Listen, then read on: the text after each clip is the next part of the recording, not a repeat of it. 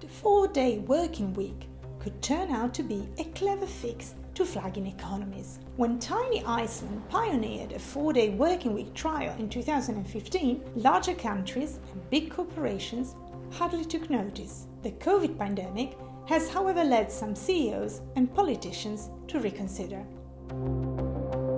Companies like Panasonic, EssilorLuxottica, Unilever, and even sports car maker Lamborghini have all started to experiment with shorter working weeks.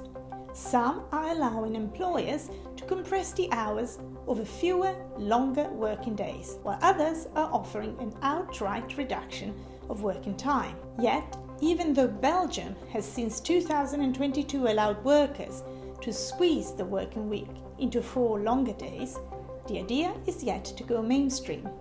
That's surprising, given the many benefits. A recent UK pilot project showed burnout and turnover levels dropped, while revenue rose. The economy may also do better. Nordic countries, where weekly working hours have already dropped, show high productivity levels.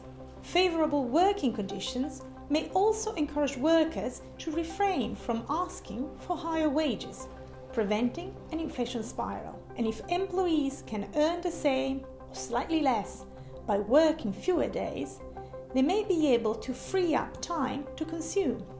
With artificial intelligence increasingly set to replace some human tasks, the need to spend longer hours at work will inevitably decrease.